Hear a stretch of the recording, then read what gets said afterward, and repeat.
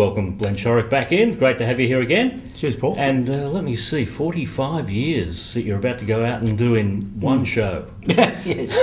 It's been a bit more than that over the last few years, mate. Yeah, I'm going to do two shows, actually. One in the region here in Melbourne and one at the State Theatre in Sydney. Yeah.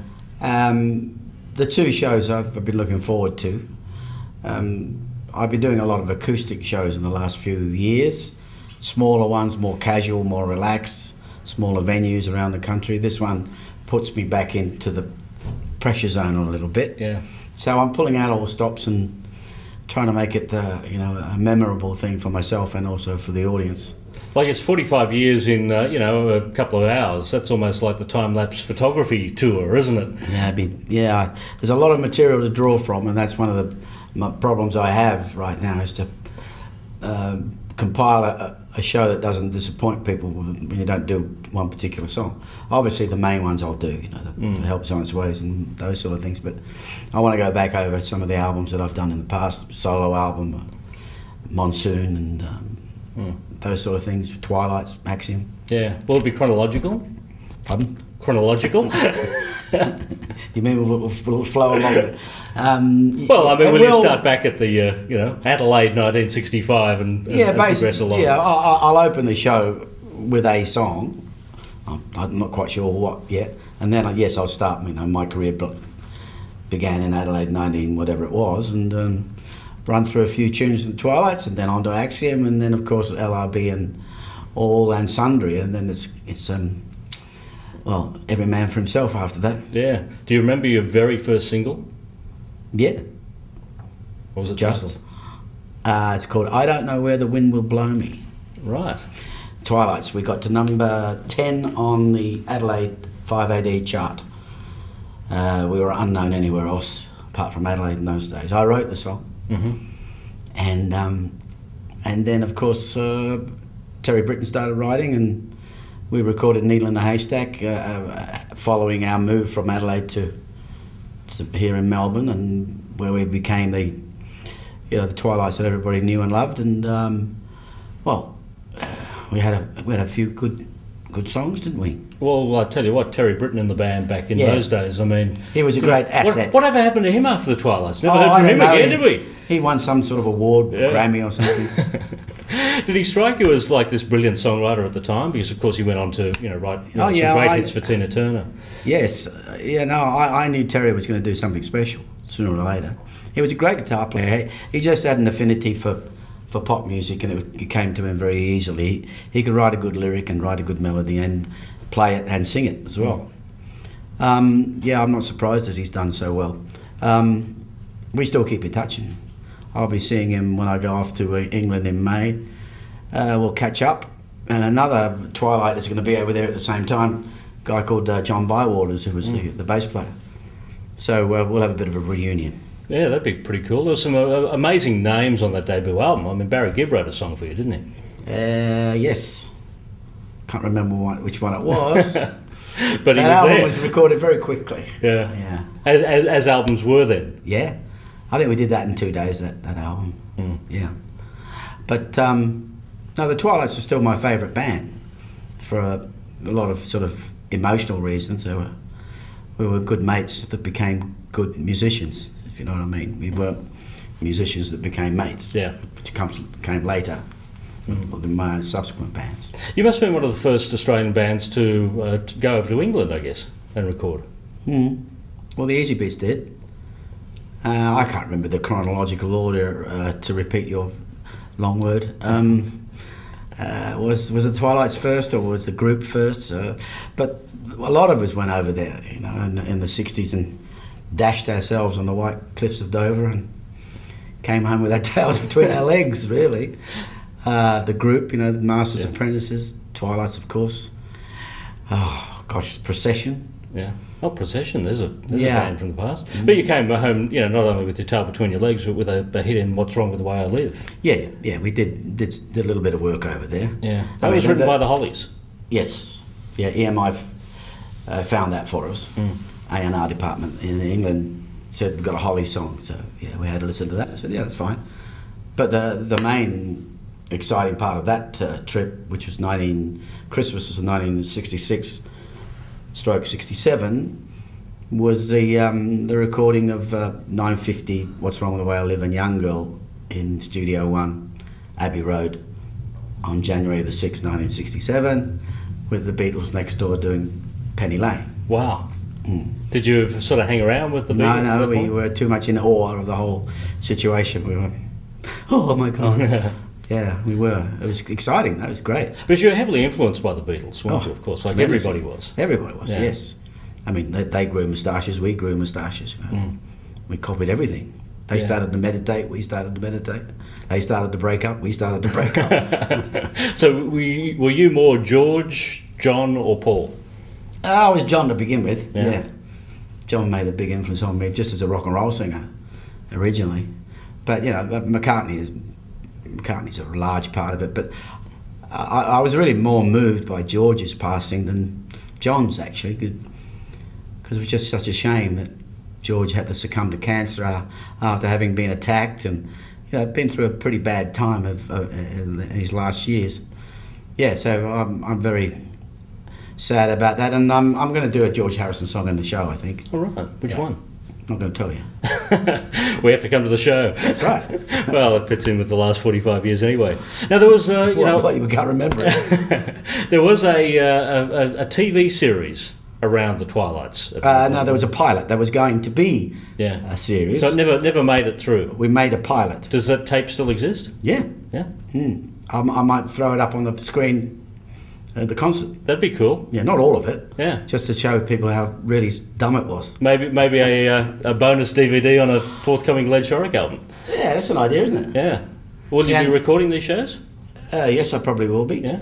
But I am working on another anthology of my work, you know, subsequent of Glenn A. Baker put together Glenn Shorrock the first 20 years, and we're now putting together the second 20 years, which takes us through till about 96 or something. Right.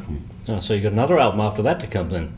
Yeah. You'll do the third. No, I think I'll be running out because, you know, we're looking around at all different outtakes and demos and live recordings of stuff that I've done and commercials. But, you know, Baker's pretty amazing like that. He knows more about my career than I do. Yeah, well, you're doing pretty well. You're answering all the questions correctly. So far, yes. Yeah. Axiom, you know, like, you know, straight out of the Twilights breaking up, what a break it was that the group were also breaking up, and the combination of Glenn Shorrock and Brian Cadd came together. Yeah, I'd known Brian. I met Brian, you know, when he was with the Jackson Kings and then with the group, with Ronnie Charles. And they made some terrific records that I really loved. I really had a soft spot for Brian's writing, along with Don Moody, his partner. A Woman You're Breaking Me in Such a Lovely Way. They were great songs of the 60s, and yeah, we found ourselves at Meldrum's, one of Meldrum's parties, I think it was. As you do. And you know, I just heard this, mate, you want to start a band? I looked down. Well, I could look down. I could look down at Brian. I can't look down at many people, but I can look down at Brian. And yeah, I said, "Yes, who are you?" I said, "Have you got any songs?" He said, "Dear boy, I've got Arkansas Grass." I said, "Yes, but have you got any songs?" So we retired to the back seat of his Simca and hatched a plan for world domination. Yeah, starting with Paran. Well, that wasn't a bad song to debut for you that night. Arkansas Grass, yeah, it was good. That went top 10, I think, and then we followed up with Little Ray of Sunshine, and that was a #1 hit, and we're still singing that one. And you can't stop singing that one. Radio stations can't stop playing it every time a kid is born. It's a big requested number, that one. Well, who was the kid that it was written about? I don't know. I don't know. I think Don had a friend that had a baby, and he was just, you know, caught up in the emotion of it all. But it's kind of a left field song for Axiom, because we were more into country rock, you know, and the band and Stephen Stills and Buffalo Springfield, and this song came out of left field in a way, because it's kind of a pop song, isn't it? It's a schmaltzy pop song. But hey, I'm not going to bite the hand that fed me. It's a it's a terrific song. Yeah, and then you signed to Warner, and My Baby's Gone was another hit for the band. We went to England and recorded My Baby's Gone, and well, Don Moody got sick in England. Things weren't going well for the band, and so again, you know, we split up. But this time I said, I'm not going back again. I'm tail between my leg. I'm going to stay here. And I'd started writing some songs towards the latter days of Axiom. Songs like Statue of Liberty and the first draft of Help Was On Its Way. And so I carried on in England as a songwriter, and then became lead singer of a band called Esperanto. And then in the latter days of my stay there, I was the backup singer for Cliff Richard. And so that brought me around again to working with Terry Britton and Alan Tarney and Trevor Spencer and people like that who I'd grown up with in Elizabeth, South Australia. So how did the initial formation of Little River Band come together? I guess I got a phone call from Beeb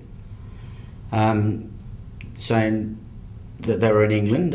Mississippi, their band had broken up, and they were thinking about forming another band, going back to Australia with Glenn Wheatley on board as a manager, and they wanted a lead singer.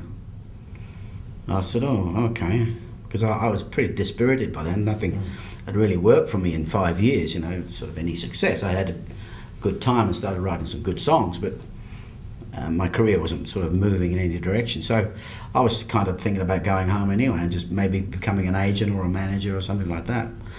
And then he said, well, let's get together and we'll play some songs to each other, and we did. And well, when I heard songs like It's a Long Way There and I'll Always Call Your Name, and Reminiscing hadn't been written by then, but you know, and with my songs I felt the way we came together and sang easily together as in harmony.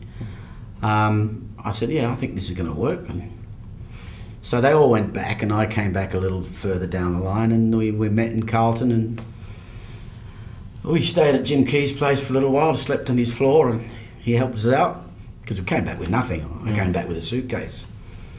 And you know, we put the band together, and the rest is history, isn't it? So you got a song like Help Is On Its Way that you've written prior to this. Why does it take so long to get an album? A song like that became an Australian classic on an album. Did you not notice it? I hadn't finished it.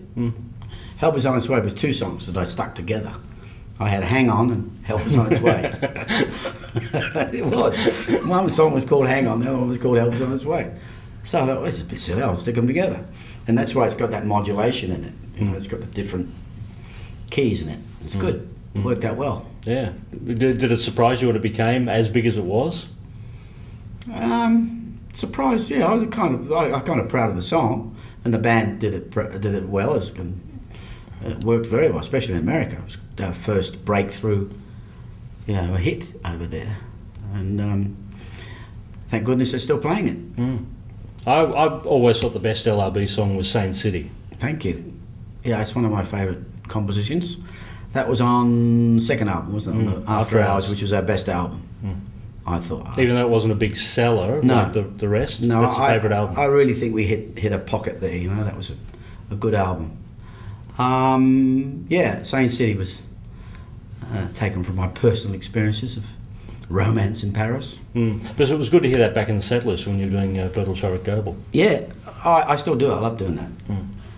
We'll do it. We'll do it on the show at the Region as well. Yeah. Well, there've been so many songs. I mean, you know, after we went to Diamantina Cocktail, which, you know, after listening to Casey Kasem once, I discovered was made from emu eggs. Emu. Yeah, but you know, that started to take off. Then, you know, the next round of Little River Band really broke it into America, didn't it? Yeah, well, with albums like First Under the Wire and Sleeper Catcher, yeah, they were our biggest sellers.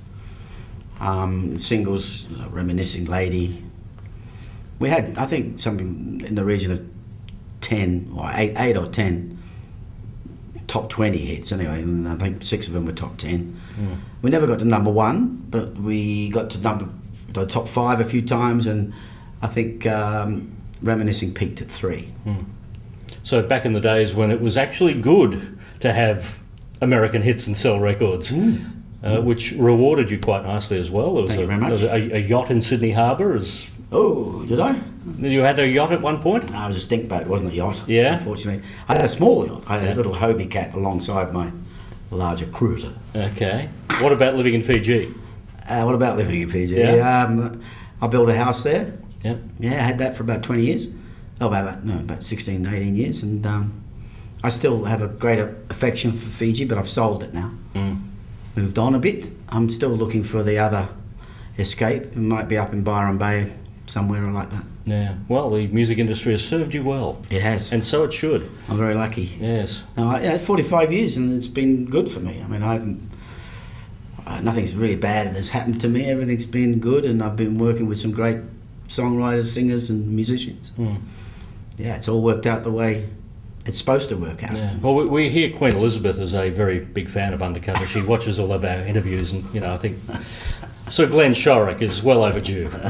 Thanks, Betty. I don't know whether I can be awarded that, because I'm not Australian, you see. I still carry a British passport. So you could be, well, that's... So I can't... No, that's right. I can't be made, Order of Australia or something like that. Right. I'm not Australian. Well, we're hanging out for that Sir Glenn Shorrock. Thank you very much.